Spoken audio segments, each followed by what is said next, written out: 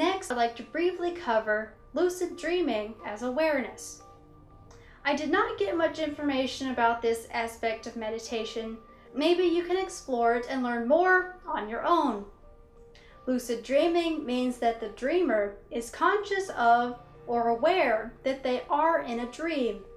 This becomes another chance to be observant of the actions of your mind. One possible way to achieve lucid dreaming is to focus on the breath as you fall asleep. This awareness can transfer over into the dream state. Waking meditation practice can help increase how often you are able to lucid dream. I'd also like to briefly mention the topic meditation and non-identity.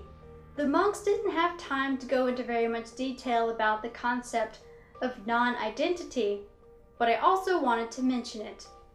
This is another topic that you may want to learn more about on your own. In a way, non-identity means to find the self by learning what is not the self through mindfulness.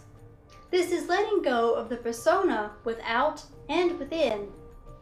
Some Buddhism practices don't believe in a soul or true self. Others do. This can be the concept that we are actually not individuals.